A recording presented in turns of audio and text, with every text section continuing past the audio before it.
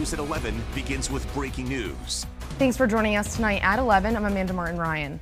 We're following breaking news just into our newsroom tonight.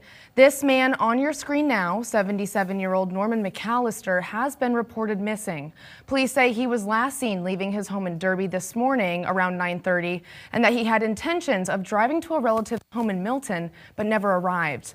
We're told McAllister is driving a silver 2022 Toyota RAV4.